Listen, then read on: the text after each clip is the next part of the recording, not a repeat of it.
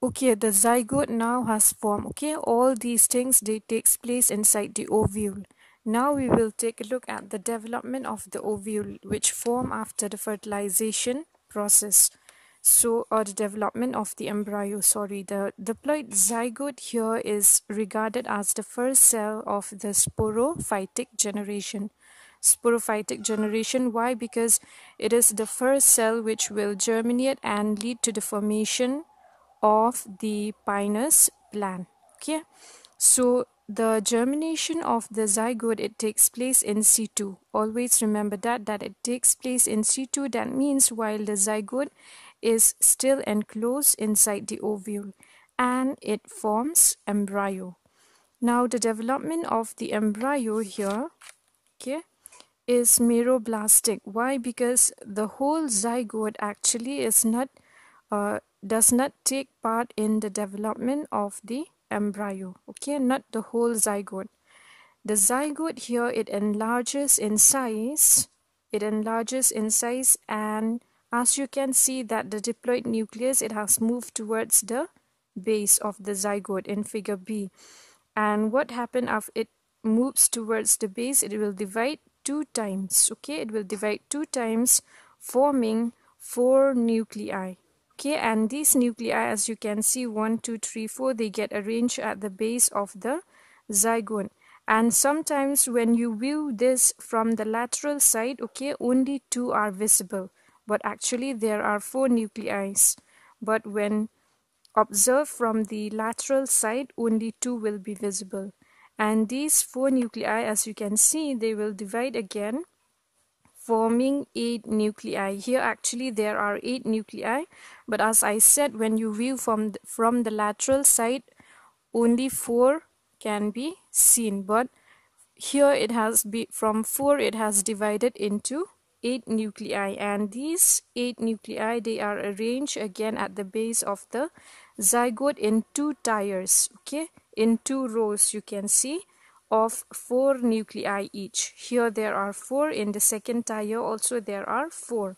Then again these 4 cells of the lower tier, okay, just this lower tier, they will divide by a transverse wall, forming leading to the formation of 12 cells, okay, arranged in 3 tiers, 1, 2, 3. Okay, so you can see that these, the lower cells, the cells of this lower tier here, they will divide, forming 12 cells. Okay, 2 here, 2 here, then 1, 2, 3, 4, 5, 6, 7, 8, 9, 10, 11, 12. Okay, arranged in 3 tiers.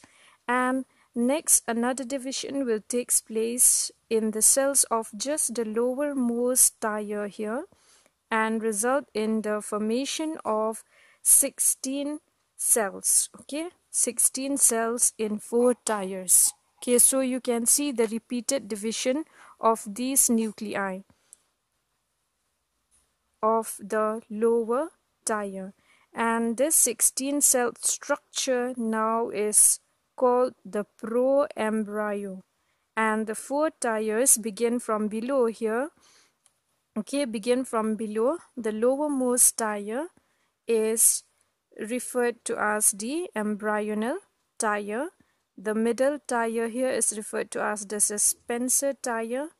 The upper to the suspensor tier, you can see the rosette tier, and the uppermost one is referred to as the open tier. This is the open tier because there is no wall on top of this tier. Okay, so this is the open tier. So just remember, at this 16 cell stage, okay, the 16 cell stage, the embryo here is now referred to as the, okay, from below the embryonal tier, it has 4 tiers: the embryonal, suspensor, rosette, and open tier.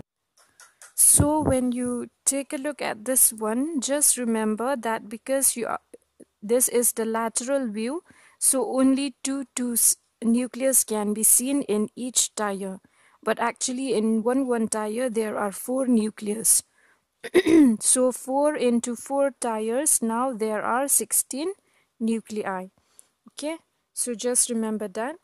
and as each tire it contains 4 cells, okay, so that means 4 embryo will develop, okay, from these 4 cells of the embryonal tire. Just remember that now the embryo will form from this embryonal tire. So since there are 4 cells in the embryonal tire and all the tires there are 4 cells, so just remember at last you will get 4 embryos.